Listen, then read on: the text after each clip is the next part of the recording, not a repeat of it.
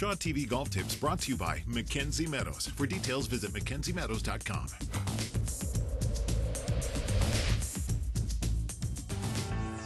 Tell me, Kevin. We were talking the other day. You were talking about your We often talk. your hybrids. You're liking the hybrids. I do like the hybrid clubs. Right? Yeah.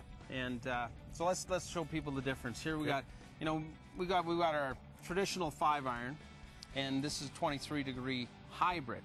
And the hybrid is really a cross between a wood and an iron.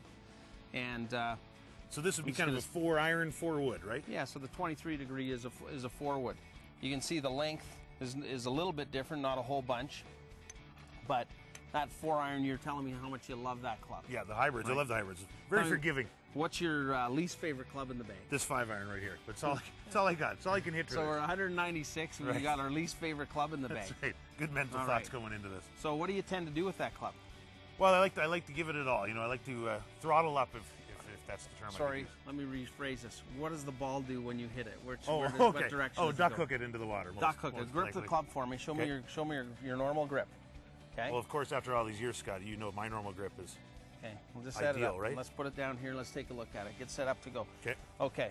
So, one thing is when this hand of yours is rotated this direction, that's going to promote a closed club face. Which I tend to do. All right. So 5-iron, being a club that you're not really confident in, right? You get up there, you know it's a long distance with a 5-iron. You're going to overswing this a little bit. Gotta whack it. So what happens is because of that strong grip, this thing releases. There's your closed club face, and off it goes with your duck hook.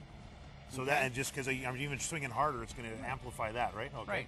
So instead of trying to change your swing, is what we all try to do. We try to change our swing, and that's not always the best thing. Especially on these long shots, yeah. In your case particularly, all right? So here's your normal grips over here. You're always cheating until I get a hold of you, all right? You're hurting me. So now what I want to do is I want to rotate this hand back just a little bit. Good. Now, you're probably going to still make that same swing. But now this hand's not going to rotate over to there, okay? So it won't be a hook, but won't duck hook is what we're No, it's going to go straight. Show everybody. Show everybody. Oh, that's 2 in a row, Scott. So that's only 2 on the green. I think you're smarter without your glasses. Can I say that? Boy. Should we go on tour or what? I don't know. I think you can help Tiger Woods out of his funk, to be honest. You're that good. I probably could. Yeah, well, he's going cocky, too. All right, that's it for another edition of Golf Tips. Let's do that.